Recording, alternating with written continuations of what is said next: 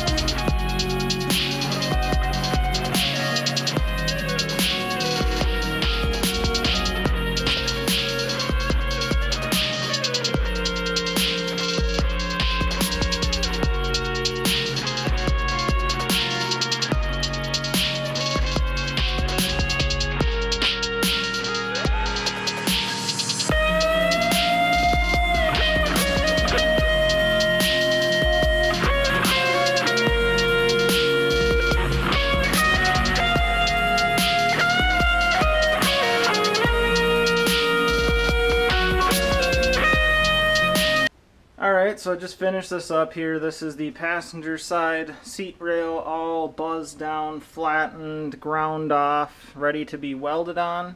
So, finished this project up and got that all done. Pile of scrap over here, just junk everywhere on the bench. And the driver's side is also done as well.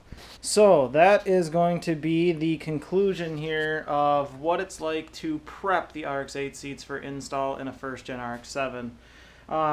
It's not too complicated. I think that was only like 45 minutes or so of cutting, grinding, sawing, everything to get the brackets off of the RX-8 seats. The next step here is going to be to take the aftermarket brackets that I have and to set them in the car after bending them. They'll get bent up and set down, bolted down, and then I'll set the RX-8 seats in the car itself on the rails. Once that's done, I can tack weld at least 2, maybe 4 tack welds per side of the rail, and I'll try to make sure that it's positioned exactly where I want it, as straight as it can be. So that way when I get the seat out with the rails on it, I can fully weld the rails exactly where they need to be, and I won't avoid any like movement of the seat when I'm trying to get it all bolted down. So that's going to be in the next installment here, next episode of this little series. This is Austin with Dream and Rotary. Thanks for watching, everybody. I appreciate it. Please like, comment, subscribe. I'll try to respond to everything that I can. Thanks for watching. We will see you in the next episode.